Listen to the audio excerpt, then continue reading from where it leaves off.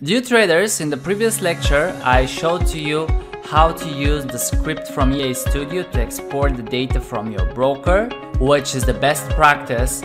But as I said, the issue is that most of the brokers, they don't provide reliable data, and most of the time you will not be able to export more than 65 to 70,000 bars, which sometimes is not enough to have a good backtest for your strategy. And the only way to collect more historical data is just to leave your MetaTrader open, and with the time it will just add the new bars that are coming in the future, but it's really slow process. You can imagine that if you leave your MetaTrader open for 1 month on hourly chart, what you will have is 31 days times 24, which is 744. So for 1 month you will be able to add just another 700 bars for H1 chart, which is really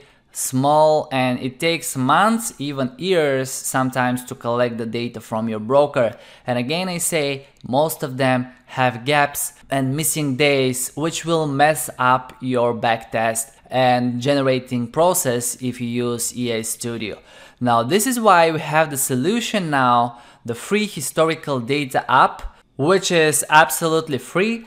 You can find it on our website when you click on software and go to Forex historical data. This is where the app is, and below there is a lot of information, some videos, and there will be more videos by the time you're watching this course. I'm just recording tomorrow and the day after the videos where I will show exactly step by step how to import the data in EA Studio, in FSB, in MetaTrader, or if you just want to use the app for any other reason. So it's a lot of information here, and one more time, it's the best thing you can have as historical data.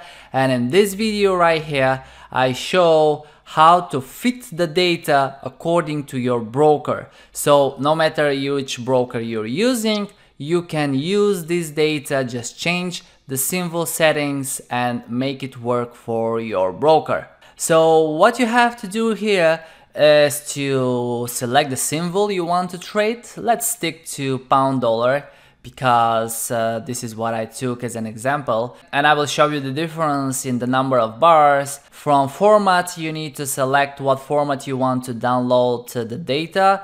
CSV works for the Forex Strategy Builder, JSON works for EA Studio, CSV for MetaTrader, and another CSV for Excel. So these are different formats. And since in this course I will be using the EA Studio to demonstrate to you how I create the strategies and the expert advisors, I will click on JSON and I will load it. Now this is the fastest tool you can find online for historical data, and you can see the number of bars. 200,000 bars for M1, 200,000 for M5, 200,000 from M15, and here are the rest. All of that below M30 until daily chart starts from 2007. Simply, this is over 13 years of historical data, more than enough, and they have limited it until 2007. So this is really a huge data, more than enough.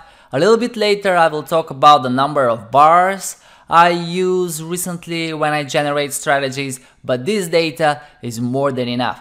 Now this data comes exactly from the Dukascopy broker, and they guarantee that there are no missing days. From the statistics in EA Studio, I saw that there are no missing days, and as well we have statistics here in the app itself, and you can see much more about the data, and you can see maximum days off is 3, which is quite normal. And then if you want to download the data, you just click on it, okay? Click on it and it downloads immediately. Click on the next one, downloads immediately. Click on H1, it downloads, and you see it stays in gray color, which means that you have downloaded it already, so you know which data you have downloaded. But before you download the data, you need to do something very important. You need to synchronize the time zone, something even professional traders are missing, and many ask me why their backtest in EA Studio doesn't match with the backtest in MetaTrader, and the reason for that is the time zone. Now my time zone at the moment it is +2 GMT, Sofia, Varna, Athens, Bucharest, Istanbul, this is where we are. And if I open the MetaTrader, I can see the hour in the market watch.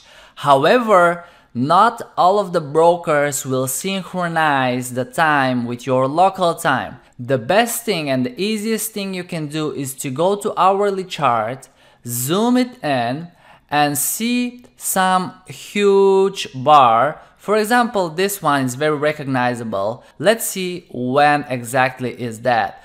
This is on the 14th of July 2020, and the hour it is 4 p.m. Now if I go to the price chart on the Forex historical data app, I will look for that candle. It is this one over here, and you can see just below at this field that the hour shows 3 p.m. so there is 1 hour difference. What I need to do is I need to go to settings, and I will need to add 1 more hour, so I will go +3, doesn't matter which city I choose, and again I will download the data from acquisition, but first I need to click on load data. So it's fetching the data, it's really quick. This is a huge data coming from ticks, and it's converted to bars. This is why it works so fast, and it's very accurate because it's a tick data coming from the Dukascopy broker.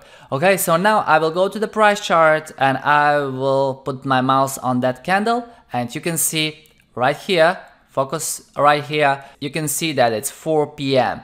Now I can download the data for the time frames that I will be trading, and they go to my downloads folder. I will go back to EA Studio, go to data, and I will drop these files that I have just downloaded in the Dropbox, and they will be loaded. Going back to the generator, I will select Dukascopy, and I will have these data for M1, M30, and H1, which is really fresh just from last night.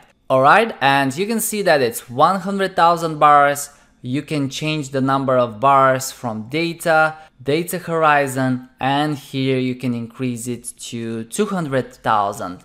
If you want more or less, it's up to you. I will share with you in the next lecture how many bars I used recently and why I have reduced the number of bars, but that I will just share with you in the next lecture. Alright, so this is how you can import and get historical data, not just for EA Studio, but for MetaTrader, for Excel, for Forex Strategy Builder, and until the moment, this is the most reliable historical data, the fastest way to download it, not huge files to download tick data and wonder how to use it. It's really easy because this data is converted to bars, and it is absolutely free to use that Forex historical data app. Thank you for watching the video. Don't forget to give it a like and subscribe to get more of our free videos. Cheers!